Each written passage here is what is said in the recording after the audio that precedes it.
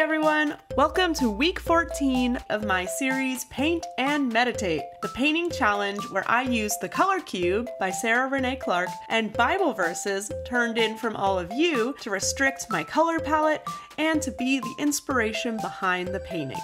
Today's colors are magenta, ultraviolet, turquoise, mint, and light green.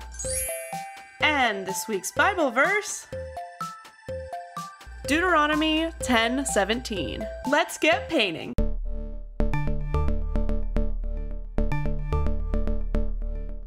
Here we are in Deuteronomy once again.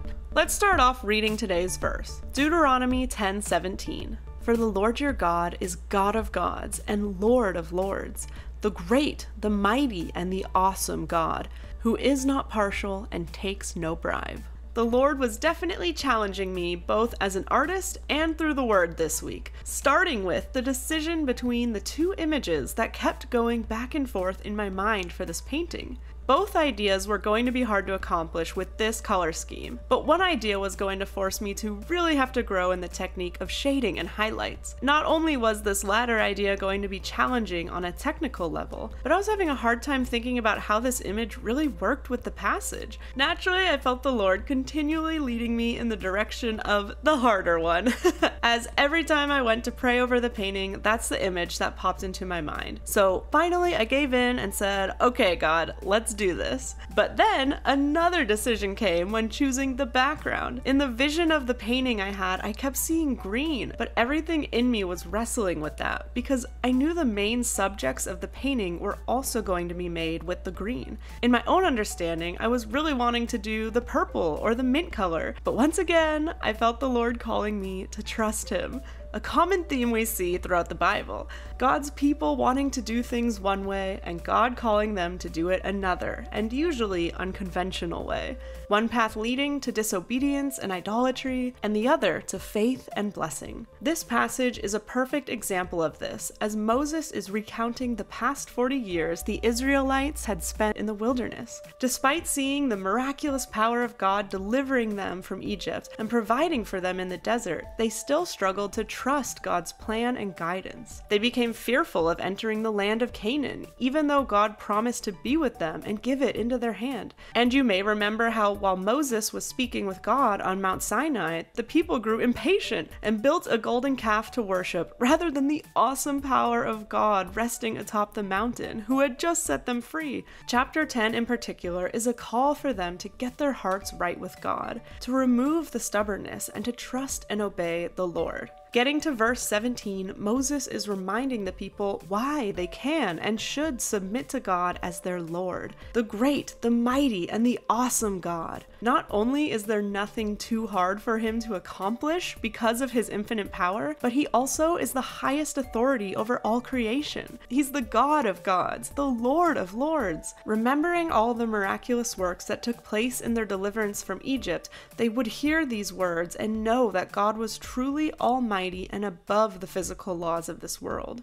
Then Moses points out that even though Israel is His chosen people, God does not show partiality or take bribes. This solidifies God's character as being just. What is good, and therefore God can't turn a blind eye to that which is wrong, even if by the hands of His chosen people. This is why sin separates us from God, because even in His great love for us, when we do wrong, He cannot go against His nature and brush it under the rug. His pure goodness and holiness keeps Him acting in true righteousness and justice. What aspects of God's character help you to trust His Lordship over your life? Share your thoughts in the comments below, along with any other Bible verses you'd like to see me painting in future videos. Being on the other side of the cross, we know that God was always moved in His compassion to make the way for us to be reunited to Him, despite our sinfulness. This is why Jesus' sacrifice is so significant. All the righteous wrath and judgment for the sin of the world was paid for by Jesus, allowing us the freedom to enter yet again into the holy presence of God. Being God in the flesh, Jesus had all all the authority over death, taking the keys from hell, and is now seated in the heavenly places as the eternal king. As I mentioned, there were two options I was debating for this painting, and when I first read this verse, I wanted to paint Mount Sinai with the majestic cloud and lightning and fire and all the things, but God kept showing me a crown and scepter, which really had me meditating on this verse and pressing into the Lord for a deeper understanding. A true king of abundance and riches who has everything, who can bribe them?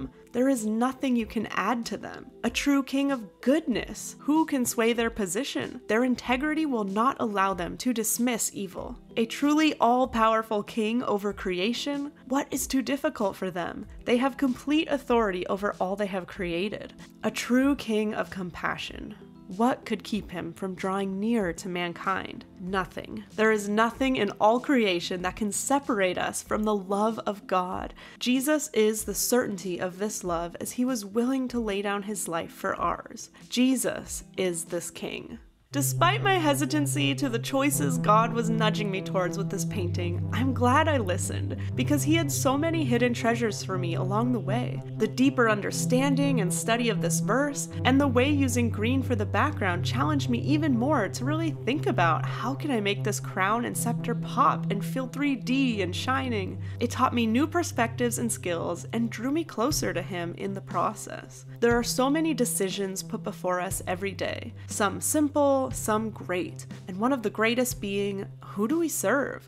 Do we serve the culture? Our jobs? Our money? Do we serve the opinions of others? Are we prisoners to our own fickle understanding, to the messages drilled into our minds? Do we rely on failed systems, look to imperfect leadership, stand on corrupted doctrines? Or do we hold to the Ancient of Days, the unchanging one, the living God of all creation, the one not swayed by the world he has made, but who holds all things in place by his perfect laws of nature, righteousness, and love? Do we look to the King of Kings, who with all this power and authority chose to come down from his throne because of his great desire to be in a personal relationship with us? A king who cares for every detail of our lives, listening to our petitions and answering us in his wisdom. A king who sacrificially fought evil on our behalf to provide us with an eternal abundance beyond what we can perceive. His ways don't always make sense to us, and they certainly are not always easy. But a king who leads his people with perfect integrity and empathy is one that we can fully trust and worthy to be made Lord over our lives. To see the other paintings from this series and other creative videos that help cultivate closeness with God, check out these next. This has been KO, here with you to create eternal perspective.